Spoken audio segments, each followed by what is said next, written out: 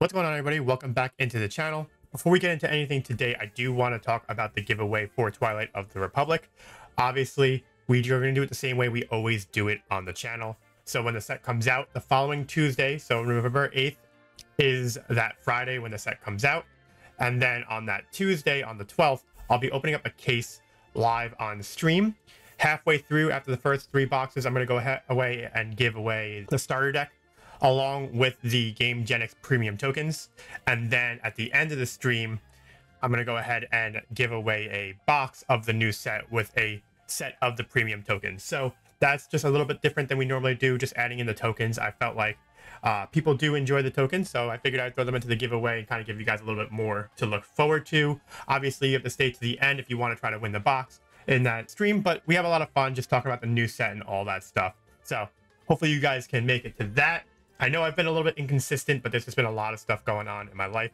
I am getting married this weekend, so it's going to be a little bit of a delay. And then also I had the planetary qualifier the weekend after. But after the qualifier, I'm going to make a video on my experience, and then we're going to go ahead and we're going to be more consistent going with the new deck list for the new set. We're going to probably go over some other cards. We still have our tier list, me and Matt, kind of going over some of the new cards, our favorite cards. There are a ton of new fun cards in the set, and we're going to kind of give our thoughts about that.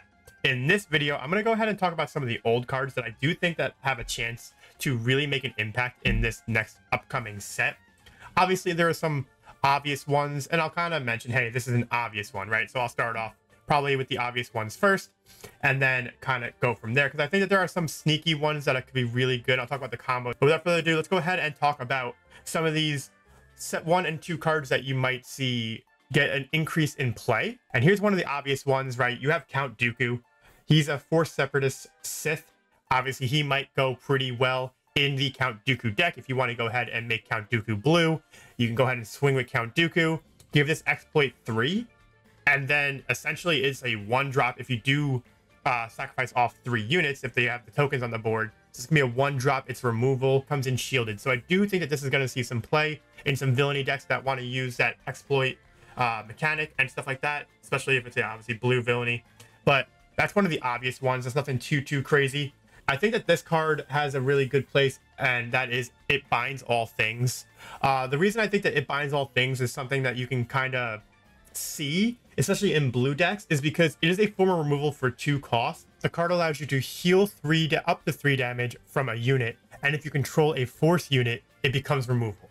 So if you control that force unit, it allows you to deal that damage that you have healed back to an opponent's unit, which I think provides that flexibility. If you want to run a deck that has healing for your units, this is the card to do it if you are running a big amount of force units, or an amount of force units that you feel like this could end up being both. Because having something that heals your units and deals damage back to your opponent's units is really strong, especially if you are healing up sentinels to potentially protect your base even longer. I think this is a really cool card, especially in a deck like Obi-Wan, because he is a sentinel himself. And if you are using it to heal himself, or even when he's on the board and heal up another one of your units, because he's on the board and is a force unit, he's dealing back that 3 damage. And then you can also use his other ability to heal a damage off of one of your units and fling it back to your opponents as well.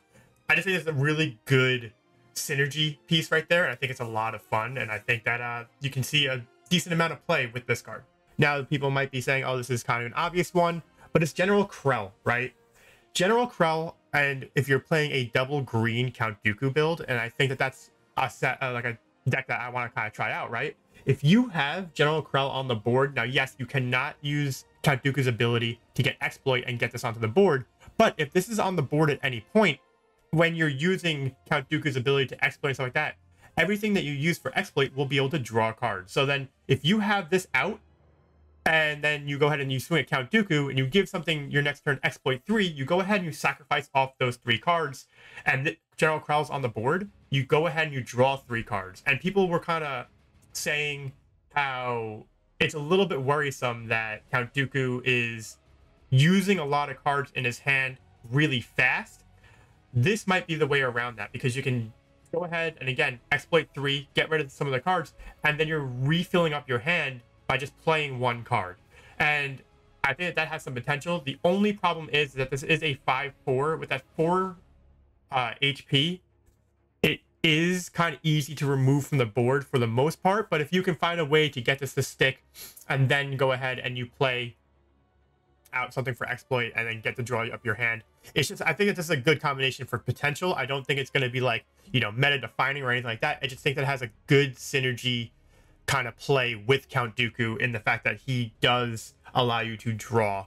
You also, in any exploit deck in general, if you are playing a double green exploit deck, I just think that it works really well with Count Dooku because it's just part of his ability to give anything with separatist exploit. So again, a good way to replenish your hand. And then in double green, you can run things like command and stuff like that and kind of, you know, get your ramp, make things stronger, right? If you play command on General Krell, you can go ahead and give it 2 experience tokens while also getting maybe some ramp or be able to fire out that 7 damage from Krell onto something in double green with command. So it's just, you know, a pretty decent combination.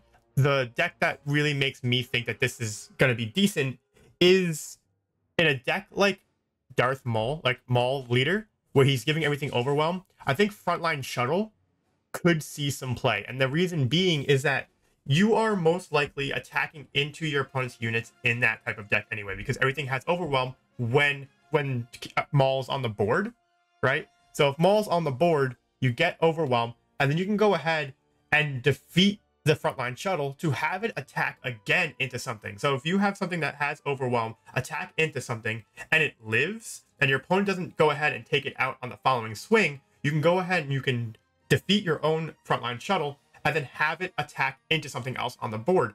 And obviously, with it having overwhelm, it can really do some work there. So I think that, again, not going to be crazy meta defining, but I do think that it has potential to really catch people off guard in a way. Another card I was kind of thinking that could be fun, again, not like crazy meta defining, but I think that you can have some fun if you are a player that likes to play double blue, because I know that a lot of people think that double blue is a lot of fun to play. That's kind of their style, a more control way of playing. I think Bendu in a double blue deck could be really good, especially with the cards that are coming out. There are a ton of non-heroic and non-villainy cards coming out, like Kyade Mundi and stuff like that, that can work really well with this, right? So if you go ahead and you attack with Bendu, it makes Kyade Mundi cost 3. It also makes Vigilance cost 2, which will allow you to play Vigilance for 2 and then potentially play a bigger card, because obviously Bendu coming out on 6, when you are able to attack with him, you're going to have 7 resources. So then you can go ahead and you can swing with Bendu, play Vigilance, and then maybe play Kyade Mundi on top of that. So you get the, like, a full value turn in that. There are a ton of just non-heroism and non-villainy cards that, obviously, with the next few sets coming out, with set 2 and set 1, you can really make a double blue non-heroic type of thing potentially work really well. And I think that being able to see Bendu potentially come out here and do some work, I would be really happy. I really do like Bendu. But again, it might be a little bit too slow. But in a double blue deck, you're not trying to go fast anyway. So I think that has some potential, because a lot of the cards that you are running in the deck, like Fell the Dragon, Takedown, all those cards, they are not heroism and villainy cards anyway, if you're playing more of a control style play anyway. So I think that has some potential, especially with the new cards coming out in the 3rd set in Twilight of the Republic. I think that Bendu, you could really get some value. Obviously, double blue, you would have to be playing double blue to get this to work, really, because I don't think playing Bendu for 8 would be ideal. But, you know, I do think that in a double blue deck, if you are a player that likes double blue, you know, try it out. I think that it could be a lot of fun.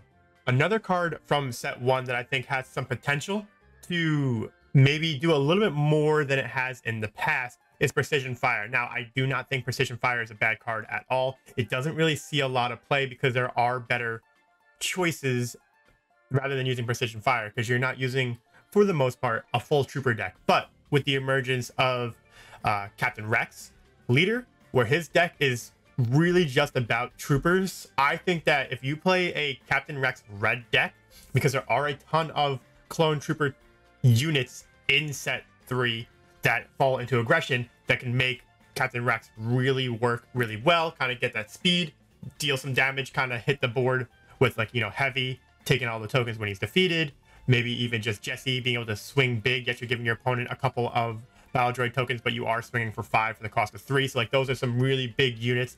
But then you go ahead and you add in precision fire. Again, if you have a full deck of troopers, this allows you to get Saboteur, so you don't have to get stopped by Sentinels, which is really nice. Or if there's a unit with a shield that you need to really get rid of, you can go ahead and play this, get Saboteur on one of your troopers, and because, again, majority of that deck will probably be troopers with how Captain Rex is, like, his leader is, and a lot of the clone troopers are troopers, you'll get +2/+0. So it's a 1 cost, and then you're getting a boost to hit the base harder, to get around Sentinel, or to just take out a shielded unit. I think that this card is going to see a lot of play in Rex. I think maybe even if it's just a 2-of, cool. But I do think that the potential is there where this card is going to see a little bit more play in the next set. Another card that I want to talk about is Bombing Run. Now, Bombing Run, simply for the fact that tokens are a thing, and I think the flexibility of being able to play Bombing Run and deal 3 damage to everything in a certain zone allows you to have that flexibility to where if they are just playing a bunch of tokens on the ground, cool. You can go ahead and get rid of everyone's tokens, even if it's your own. Still, if they have more tokens than you, this might be a card that you want to run, maybe even just in the sideboard, just so you don't get token spammed and not have an answer for it.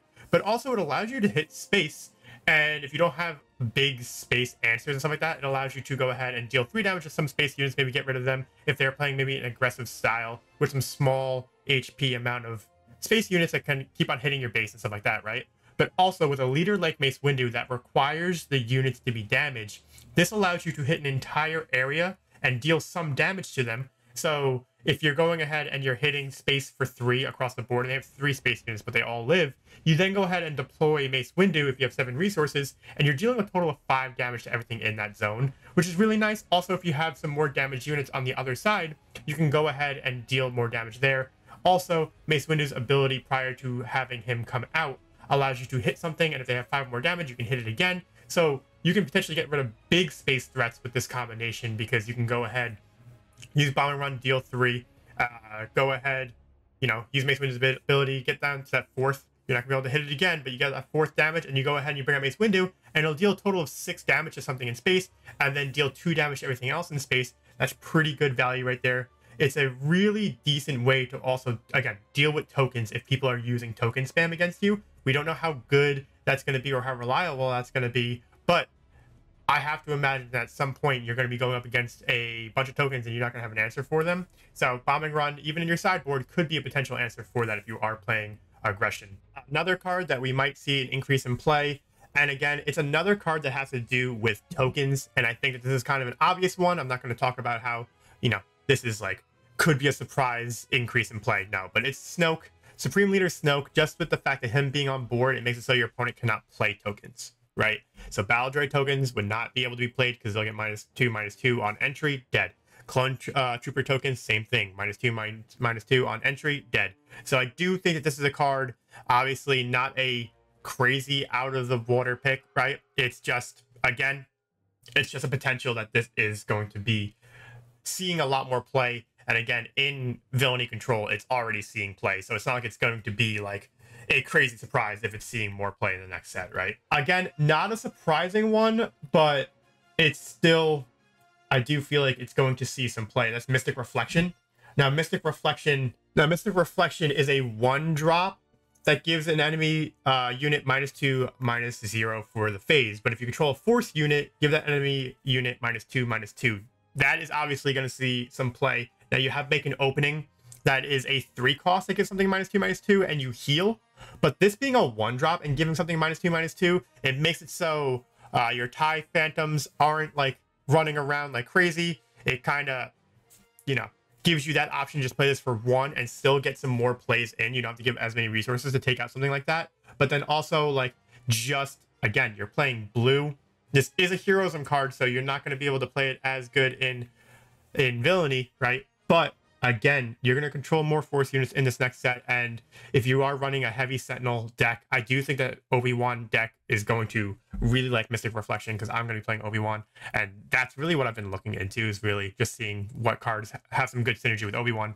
And I think this card obviously has a really good chance to make it in a lot of the Obi-Wan decks, or just a lot of blue Heroism Force decks, because obviously you can go ahead and run Ahsoka with blue and make it a Force-centric deck, and you do the same thing with any color in Heroism with this, right?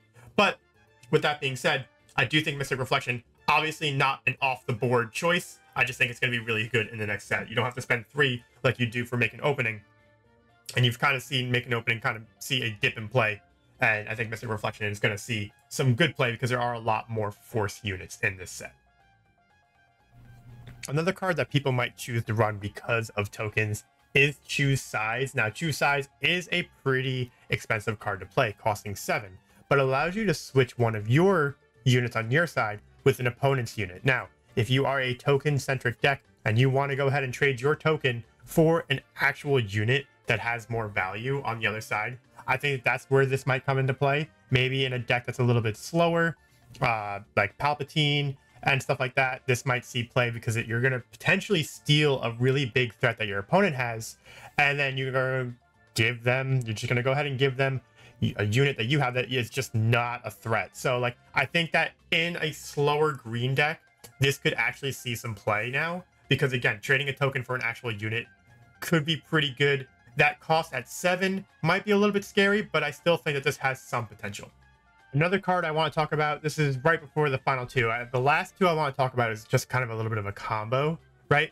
But this card right here, Palpatine's Return, I think that, again, with the increase in the amount of Force units you see in something like Count Dooku, especially, because you can go ahead and you can use Exploit on your Force units to go ahead and summon other things or play other units, bigger Force units, and you can go ahead and play this to bring back some Force units back onto the field, right? So I think that Palpatine's Return, because of the increase in Force units, you're going to see an increase in play in this card, though not a crazy spicy pick. I just think that the synergy, especially with Count Dooku, a lot of these older cards that have Force synergy and stuff like that, I do think that Palpatine's Return is going to see a little bit more play, because again, in a villainy deck, you can have Snoke, you can have Asajj Ventress, Darth Maul unit really good to bring back. You can get Ki-Adi-Mundi, Kit Fisto, because again, they are not villainy, they're not heroism cards, so you might see them in villainy decks because they are pretty solid, and other cards like that, right?